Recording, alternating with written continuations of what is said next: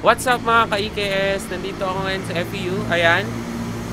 Tatry natin yung bago kong biling scooter. Ang Xiaomi M365 Pro.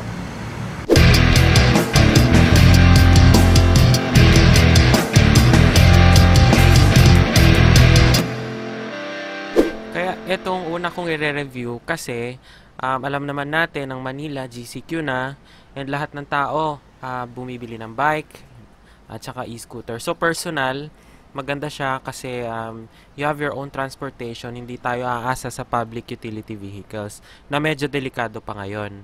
Ngayon, wag nating kakalimutan na pag bumiyahe tayo, make sure na wag tayong dadaan sa highways kasi bawal. At kung kailangan ng highway, mag-overpass lang. Don't forget also to buy your equipments, mga protective gears, tsaka helmet. Maganda yung full face helmet.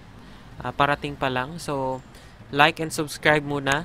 Ipopost ko yung mga gears na dadating in the next videos. Alright, let's start. So, ito yung Xiaomi. Ayan. At sa harap niya, yan yung dashboard. Yung power. Tapos sa harap niya yung flashlight. Ayan yung speedometer. And sa baba niya yung speed, sports, eco, at saka yung drive. Ayan. So yung eco, I think it's 15 kilometers.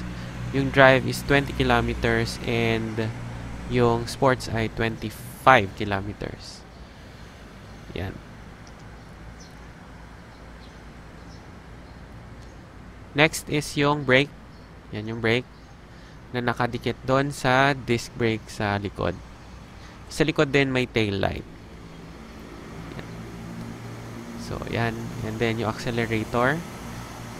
So, kaya siya kick scooter kasi kailangan mo munang i-kick yung likod o ipupush mo yung scooter para mag-accelerate. So, kick mo muna and then accelerate. Wag accelerate and then kick. Okay? And then, ito yung bell. Ano pa ba? So, yung bell, yan din yung lock na nakalock sa likod. Ayan. Yan siya. So, ifo-fold natin yan. Ganito yung fold.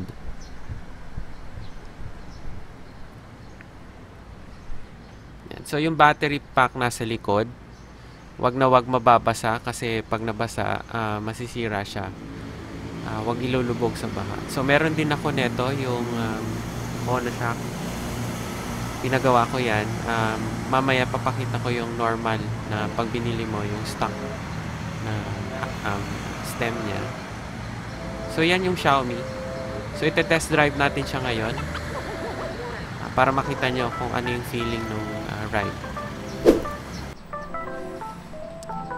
So, yan. I'm driving Moraita, corner recto. So, papasok na ako ng recto. Hawak ko yung phone ko using monopod. So, medyo mabagal yung takbo ko niyan. Mga 7 to 10 kilometers per hour. Pero ang maximum speed ni Xiaomi M365 Pro is 25 kilometers per hour. So, pag medyo paakyat, bumabagal siya ng konti, mga 20, 22. Ganyan. But it depends on your weight. Kung gaano kakabigat, gaano kakayang iakyat. Meron tong baby brother, si M365. Yung M365, parehas din ng mabilis. Up to 25 kilometers.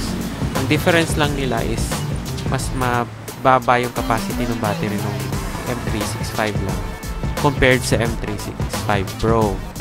Si Pro, up to 45 kilometers yung travel distance niya. Si M365 lang, up to 30 kilometers. So, malayo din takbo. Kung i-estimate mo, kaya niya makarating ng Rizal na papunta pabalik pag Pro. Si M365 lang, medyo tagilid tayo ng konti. Pero makakapunta ka. Hindi ko lang sure kung makakabalik ka.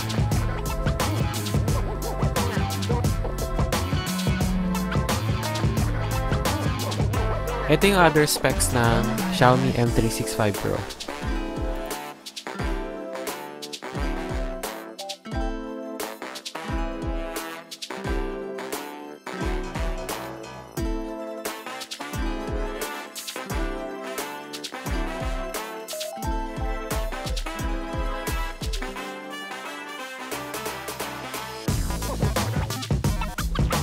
So, si M365 Pro is priced at 23,990 at si M365, yung baby bro niya, ay 18,990.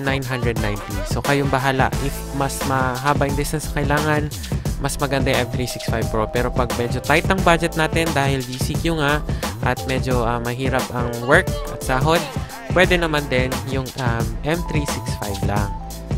This is my review of the Xiaomi M365 Pro.